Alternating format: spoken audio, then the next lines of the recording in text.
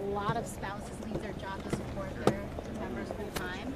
And, you know, it may not be politically popular to say, but honestly, this is why there's so much pressure to turn to lobbying firms and to cash in on member service after people leave, because precisely of this issue. So it may be politically convenient, and it may make you look good in the short term for saying, oh, we're not voting for pay increases, but we should be fighting for pay increases for every American worker.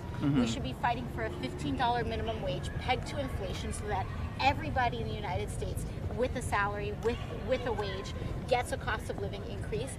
Members of Congress, retail workers, everybody should get cost of living increases to accommodate for the changes in our economy.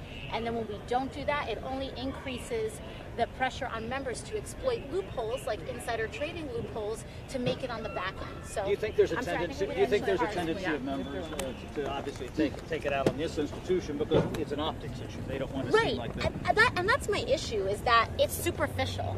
You know, you can vote against pay increases all you want. It's, in my opinion, voting against it's not even like a raise, it's a cost of living adjustment. So you can vote against a cost of living adjustment all you want, and it'll look good on its surface, but it will, every cost of living adjustment that gets bypassed is voting to increase the pressure to exploit loopholes and legal loopholes to kind of lean on other ways to enrich oneself through service. And so my whole side of it is like, it may not be optics, it may not be great optics, it may not like look the best, and in terms of your opponents could use it as exploit it as a political issue, but in substance, you might as well be transparent about a cost of living increase, fight for a cost of living increase for all American workers, peg the minimum wage to a cost of living increase, and then on top of it, to close all of the loopholes that a lot of people use when it comes to,